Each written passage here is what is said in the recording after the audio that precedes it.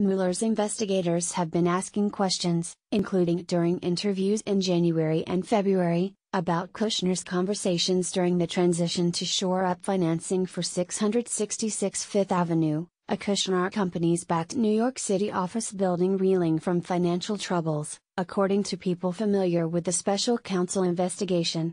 Before joining the administration, Kushner was also working to divest his interests in Kushner Companies, the family company founded by his father. Kushner attorney Abbe Lowell told CNN in a statement, "Another anonymous source with questionable motives now contradicts the facts. In all of Mr. Kushner's extensive cooperation with all inquiries, there has not been a single question asked nor document sought on the 666 building or Kushner Company deals. Nor would there be any reason to question these regular business transactions."